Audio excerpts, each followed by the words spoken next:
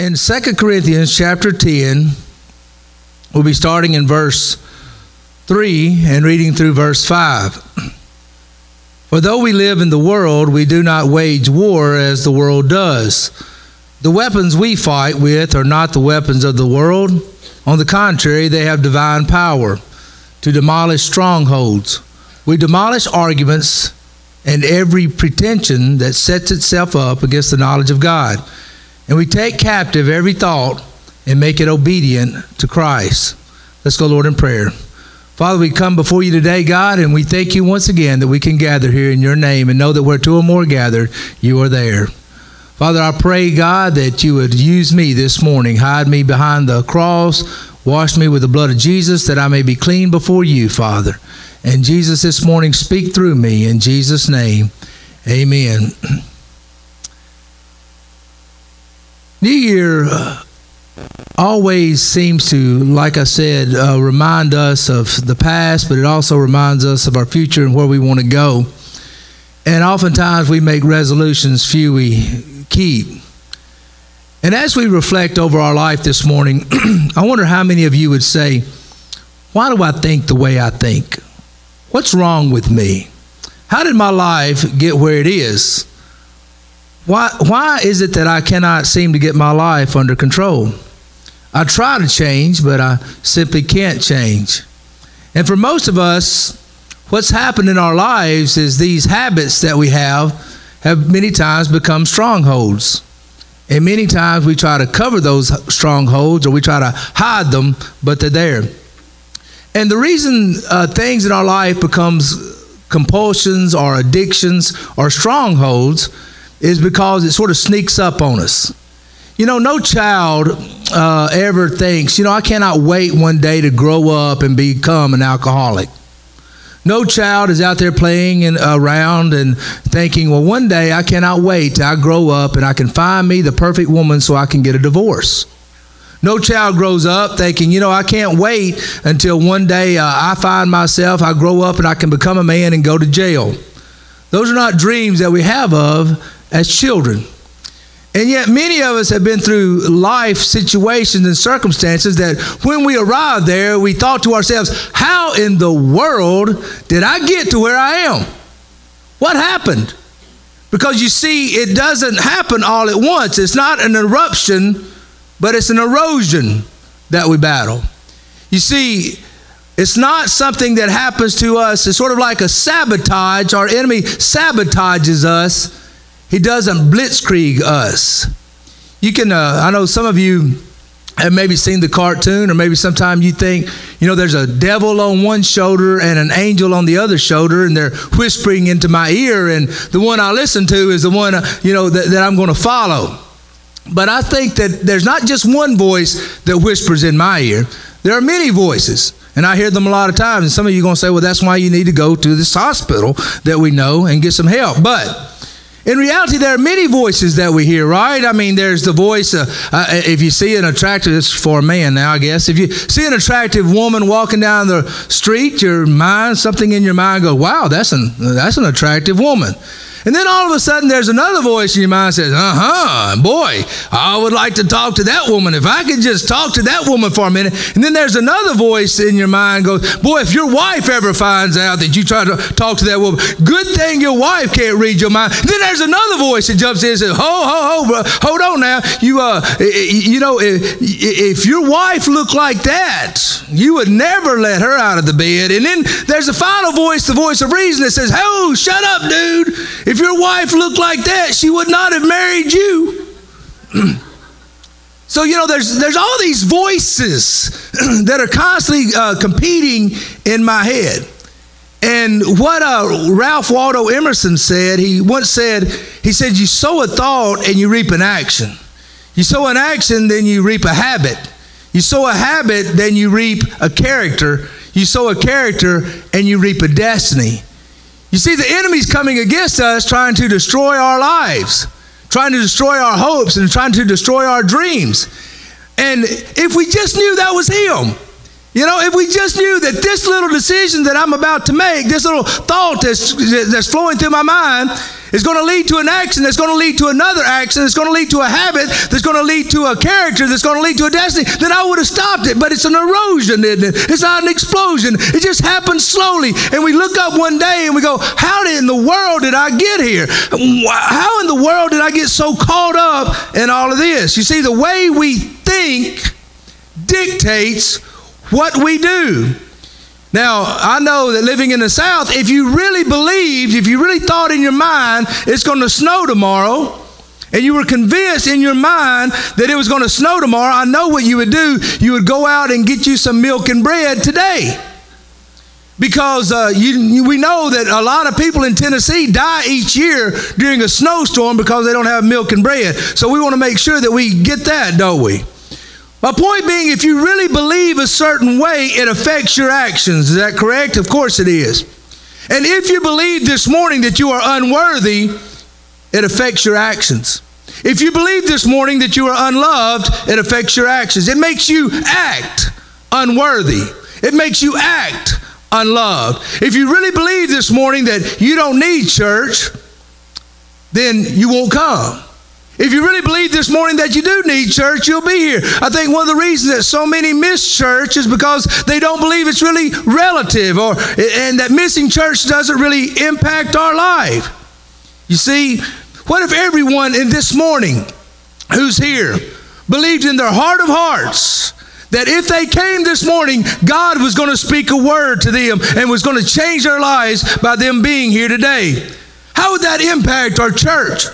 How would that impact our life if we really thought that when we came in here, God was going to speak to us and change our lives? But unfortunately, we don't. We don't really believe that. We do not connect our thoughts that they affect our everyday decisions, and our everyday decisions affect our destiny. Do you understand that? We don't understand that the smallest decisions that we make have sort of a ripple effect, a butterfly effect that begins to affect our whole lives, and it determines our destiny. Our lives are affected by the way we think more than they're affected by the major decisions that we make. I want to say that again. Our lives are affected more by the way we think than they are by the major decisions that we make. Because you see, the way we think determines the major decisions that we make. If you think you're not good enough or you're not pretty enough to get the man or the woman, so therefore it determines your destiny. If you think that you're not smart enough to go to school or to obtain a skill, then you won't do that. If you think that your God is not strong enough to help you overcome your addictions or your compulsions, then you will never overcome your addictions or compulsions. If you think that you're not spiritual enough to do a ministry in the church, then you'll never do a ministry in the church.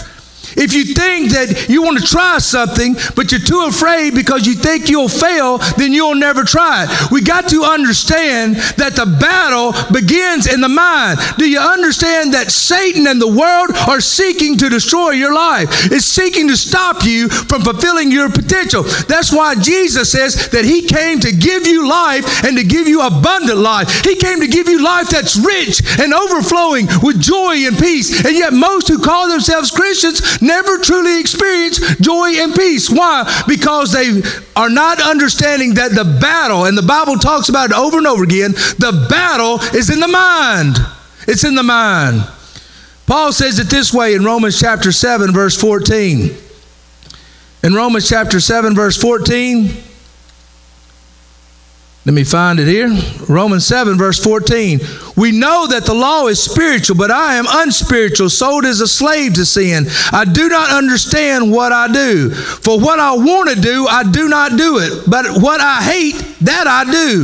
And if I do what I do not want to do, I agree the law is good. But it is no longer I myself who do it, but sin living in me. For I know that no good thing in itself dwells in me, that is in my sinful nature. For I have a desire to do what is good, but I cannot carry it out. For I do not do the good I want to do, but the evil I do not want to do, this I keep on doing. How many of you can relate to that? Now, Paul goes on and he gives a solution to this problem. And I'm going to try to give you a solution that the Bible gives us for this problem. But the truth is, many times we are doing what we don't want to do. And Paul says there's a reason. He says the reason is we are battling against a sinful nature for our mind. Now, Paul tells us that we have a sinful nature that battles. A sinful nature is an inclination within us to do that which is not right. And all of us have it. David says in the book of Psalms that he was conceived and born in sin. Now, I want you to understand this. Listen to me. I am not a sinner because I sin.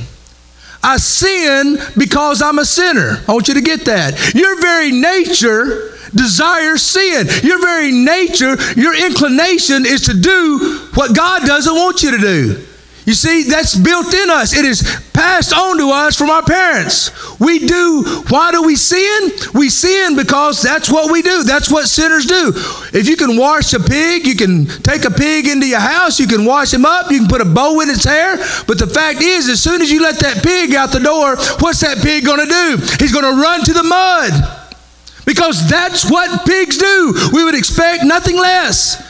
And let me say this to you. We sin because we are sinners. That is our inclination. That is our nature. And without Christ, without the supernatural, we will run to sin. It battles for our mind. The Bible says in 1 John chapter 2, verse 6, it says the three things that battle for our mind is the lust of the flesh, the lust of the eyes, and the pride of life. Lust is the desire to do that which is forbidden. It's an inclination in us. We simply desire it. There's times if we can get away with it, we'll do it. If we think we won't get caught, we'll do it. It is a built-in craving inside of us. It's passed down from generation to generation, father to son, mother to daughter. It is coded in your DNA. It is reinforced by your upbringing and your environment. We crave the forbidden fruit and desire what we do not or cannot have. And listen to this, and I believe it's true. And we're ungrateful for what we do have. We're ungrateful for the blessings that we have and only grieve for those blessings when they're gone. Even our own health in our life, we only grieve it after it's gone.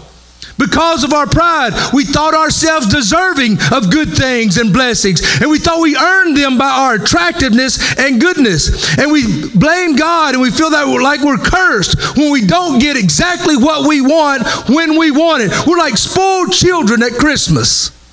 My granddaughter is definitely a spoiled child or on her way to it. She gets so many gifts. My wife had so many gifts under the tree. So what she would do is she would unwrap a gift, and as soon as she got that one torn, she never even looked at the present, a quick glance, and grabbed the other gift and began to tear it open, looking for what else she has. And you know what I determined after it was all over? There was not one gift that truly satisfied because she was looking for another. Where's another one? Where's another one? So she began to open mine. We're like that, aren't we? It's never enough. You have your health, you have your family, you have people that love you, you have a church, you have so much going for you, yet it's not enough, is it? We're always looking for more. We're always craving more. It's in our very nature. When we don't get it, we fight for it, or we manipulate others to get it. And when somebody else has it, we want it. And so we get jealous, or we try to get angry, or depression fills our heart because we're not getting what we think we deserve. And let me say this, Christian, anything above hell is grace, because every single one of us in this room deserve hell, if for nothing else, because of our sinful inclinations that we cannot change on our own. I was at Bass Pro yesterday. And man, as soon as I walked in there, my eyes lit up. Look at that four-wheeler. I need that four-wheeler. Man, look at that side-by-side. I need that side-by-side. And my wife's going, you won't even ride it.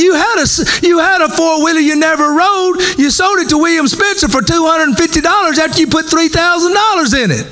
because you never rode it. But I need it. You don't understand. I need that four-wheeler. You know what? All of our needs are nothing more than pride in my life thinking I deserve it. It thinks I deserve it. After all, we've been good boys and girls, and we've earned our keep, and we deserve good things, and why not get what we want? Isn't that the reason many of us are in such unbelievable debt? It's because we deserved it. I work hard for my money. I need that, and I'm going to buy it. And so we get ourselves in such debt that we cannot give to the kingdom of God, and we cannot really feed those who are really hungry, and we cannot financially meet the needs of those who are really in need because we're feeding the fat man. True.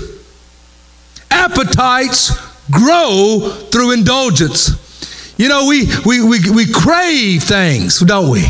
And we crave things and we think, I'm just hungry for that. You know, I just need that. I'm hungry for that. My appetite, can't you see how bad I need that? Do you not realize that not only do people who are starving crave food, but gluttons also? Because we are so blessed, our appetites grow through indulgence.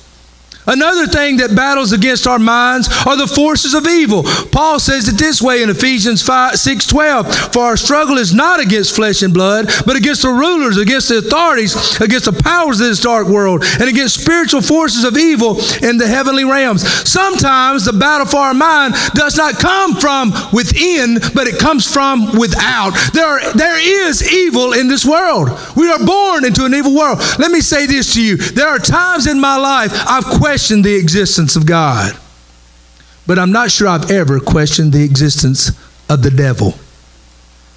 There is an evil that is present in this world, and we see it and many times feel it come against us. It may not come in the form of a devil with a pitchfork and horns, but it comes. There are people that are influenced by demonic forces, and so they influence our lives. The forces of evil wage war against you, and they come sometimes in the form of possession or oppression, but many times they come in by way of people in sexual or physical or emotional abuse. It may be even rejection or divorce. You cannot help what happens to you as a child. What happened to you? And you many times cannot help what's happening to you as an adult. You cannot help where you were born. You cannot help the color of your skin. You cannot help how you were raised. As a child of God, evil does come to us, but let me say this as a child of God, evil may come to us, but evil does not define us. You see, if you're a child of God, we are not victims. We are not even survivors. We are victors. We can overcome evil by the blood of the Lamb and the word of our testimony. And like Joseph once said to his brothers who plotted to murder him, who sold him into slavery, and after years of imprisonment, one day they stood before Joseph, who is now a prince. And he looked at these men who had sold him into slavery, and he said to them, as for you, you meant evil against me, but God meant it for good, to bring about many people should be kept alive as they are here today. Do you understand this, folks? If you're a child of God, if you're a Christian this morning, God is a lover of great comebacks. He loves raising folks from the dead. He's a God of the underdog, a miraculous deathbed raiser who takes people who have been beat up and rises them up. He is a God who takes people who are down and out and turns them into up and coming. I remember just a few years ago, on this day, I was sitting in a jail cell in an orange jumpsuit. The night before, I'd traded my bologna sandwich for some pills. I didn't even know what they were. And I was throwing pills into my mouth, didn't even know what they were, just to make it through the day, just to try to sleep it off, because I couldn't stand the prison that I was in. I couldn't stand the hell that my life had become. And I lay there on that bed and I wondered, how in the world did I get here? But today I can honestly say to you, and I never thought I would say it, I am glad that I went to jail. I am glad that I went through what I went through, because had I not gone through it, I would not be standing before you today. God is a one that loves raising folks from the dead. Greg Bailey, you may not be here today had I not been in jail 10 years ago. And have come to have God uses my story. And God can use your story no matter where you've been, no matter what you've done. So today, it's a time to change. Today, we need to tilt our head a bit. Change may take time. It may come slowly, but the fact it has a beginning point. It has a moment that the process begins. Now for you this morning, the Bible told us what that beginning point was. Paul says in 2 Corinthians 10, he says that we wrestle not against flesh and blood. And he talks about strongholds in our life. And then he says the first thing we do is we take every thought captive. I want you to understand that. The battle is for the mind. Now, I used to have records, and some of you young folks in here don't know what I mean by a record, and I don't mean a jail record now. I'm meaning a record that plays on a phonograph. And I used to play that phonograph. Now, I was not one of those people like some I know who really took care of their phonograph records. I got through with that record. I just toss it over there and put me another record on. I just pile them on top of each other, never put them in their sleeve. So, man, the next time I listen to that record, it would have a scratch on it. And every time that needle hit that scratch, it would back up. And it would say the same thing over and over and over again. And there was no way for me to remove that scratch from that record. I kept hearing it over and over again. What thought is it that keeps playing over and over in your mind? Where's the scratch on your record? What does it keep going back to? And telling you who you are and what you can do. Now what you have to do is you need to listen to that voice. You need to hear what that record, what that voice is saying to you. Is it saying you're unworthy? Is it saying you're unlovable? Is it saying you're an addict? Is it saying you're an alcoholic? Is it saying you're worth nothing, that you're beyond hope and beyond any help? Whatever that voice is saying to you, listen to it and then grab it. And hold it captive. Don't let it go. Hold that thought and hold it captive and then give it to Jesus. Give that thought and compare it to what God has to say about it. Listen to me, folks. This is so important, because whatever thought it is that's dictating your everyday decisions, take it captive and then compare it to what God really says about it. Because I asked a guy the other day, he was talking about all this junk, talking about his life, and talking about his thoughts. And I said, where's that thought coming from, brother? He's like, what? I said, where's that thought coming from? God never says that about you. God never says that about you. Where's that thought coming from? He said, I've never thought about it. I said, if it's not coming from God, it's either coming from the world or it's coming from Satan, but it's not coming from God. Second thing you need to do is immerse yourself into the Word of God. You need to know what God says about you. You need to know, immerse yourself into the Word of God. Find out what God says. And when the thought comes to you, you're able to rebuke that thought and say, that's not what God says. God says you're unlovable. Your thoughts say you're unlovable and unworthy, right? Here's what God says: for God so loved the world that he gave his only begotten Son. For God so loved you. The Bible says, what can separate us from the love of God? Can sword or famine or peril? Nothing in all creation can separate you from the love of God in Jesus Christ our Lord. Do you not understand that? You are worth Christ going to the cross and dying for. Even in your most sinful nature, while we were yet sinners, Christ went to the cross and died for you. Why? To show you, first of all, that he loves you, and secondly, that sin is destroying your life. And you can begin again. Do not conform to the pattern of this world, but be ye transformed by the renewing of your mind. You renew your mind when you immerse yourself in the Word of God. Read it. You know what? I'm not sitting here saying that you got to open up your Bible every day, but you need to be reading something with the Word of God in it every day.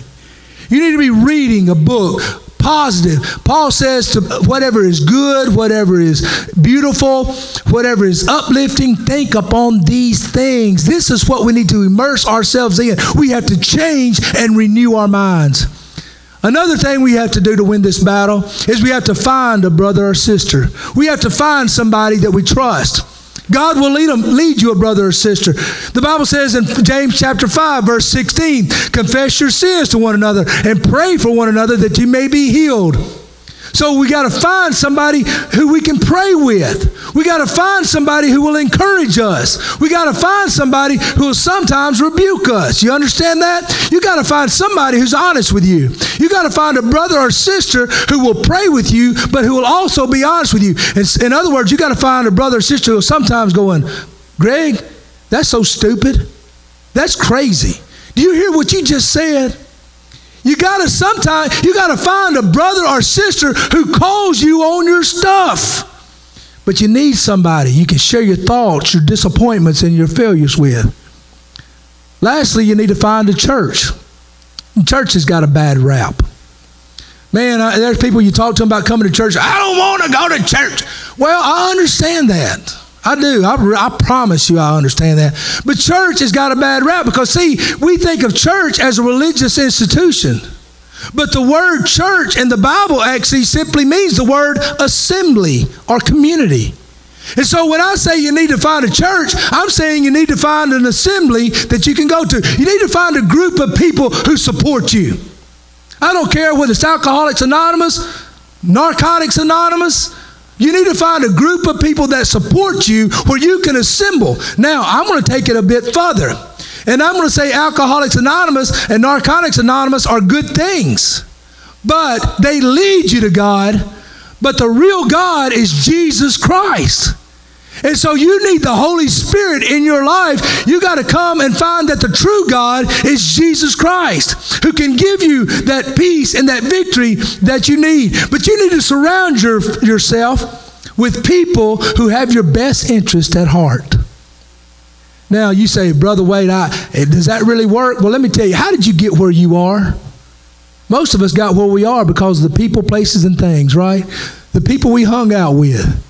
The places we went, the things we did. And if we want to win the battle for our mind, we've got to change people, places, and things. And one of the first ways to start is find you a support group. And I hope that our church is becoming that. I hope that Victory Baptist Church is becoming a support group to help people overcome sin and overcome defeat and overcome depression, because that's what the church was called to do. You've had people in your life that every time you tried to climb out of the pit, they pulled you back in. It's time to have some people in your life that help you out of that pit. And that's what we're called to do. That's what a child of God is. Tracy knows that, don't you? Her car broke down, power steering pump out. All these people, I'm going to come do your power steering pump for you, Tracy. I'll be over there. I'm going to come here. So she sat there for day after day after day after day. Couldn't go nowhere over Christmas. Power steering pump out. I kept telling her, you got to call the brother. You got to call the brother. Quit depending on people of the world.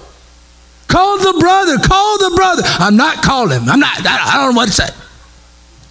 So I finally got home from Nashville, and I said, I'll call the brother. And I called the brother. And he went out there yesterday on that cold day, drove up to her house, and changed out her power steering pump. You know why, Tracy? He wouldn't accept a dime for it, would he? He tried. You know why he did that? Because that's what brothers do. And I knew he was going to do that because I know his character. And that's what brothers do. We care about one another. That's why you need a brother. That's why you need a sister. And I'm not going to mention his name because I'm going to let you have that reward, brother, in heaven. But that's what we do. It took years to get where you are. And you're not going to change immediately. It doesn't happen overnight. It took years to get where you are, and it'll take time to get where you want to go. Because life is a journey, not a destination. It's the everyday journey, the everyday walk. And as I said, change takes time, but it begins with a thought. It begins with a decision. And I'm going to say to you today, sow a thought, and you'll reap a destiny. Simply change your mindset. Today you can stop the direction you are going and turn toward God. That's simply called repentance. If you are haunted by the past, thinking the things you have done cannot be forgotten or not be forgiven, today you can stop and capture that thought and say, no more. I'm going home. Today you can make a decision to do the next right thing. And soon, what's going on right now will be your past. Do you get that? If you're so worried about your past and you don't feel like you can get away from your past, start doing the next right thing today, and soon your present will become your past, because time doesn't stop. The calendar flips over and over again. You have to make a decision, though, to turn your will and your life over to God, to turn it over to Christ. And I'm going to ask you to make that decision right now. And you say, Brother Wade, I'm not going to make no decision today. I'm not. I'm going to think about it, but I'm not going to make a decision. If you walk out of here today, listen to me, I'm about to close. You walk out of here today and you say, I didn't make a decision. Yes, you did. You said no. It's a dangerous place to be in church, isn't it? Because you are confronted with a decision every single time. You have no excuse when you stand before the throne of God. You've heard God's word. And so you have no excuse. You can't say, God, I didn't know. Because now you know. And now you're accountable for what you know. I'm going to ask you today to make that decision. Would you stand with me? With every head bowed and every eye closed, today you can turn your life over to God. You can turn it over to Christ, and you can find that joy and that peace. Now, your life is not going to drastically change immediately. So for some they do, but for many it takes a while. Because they've had so many thought patterns in their lives that God has to flush out. It takes a while. That's called sanctification. But it does begin with a decision. Will you begin that journey today? And I'm going to ask you, if you would, with every head bowed and every eye closed, who would say to me today, Brother Wade, that word that you gave today spoke to my heart, and I want to begin anew with Christ. I want to give my heart and my life over to God this morning. With every head bowed and every eye closed, would you just slip up your hand and say, pray with me as I give my heart and my life to Christ. I want to know more about Jesus, and I'm going to surrender it to Him today. Anyone?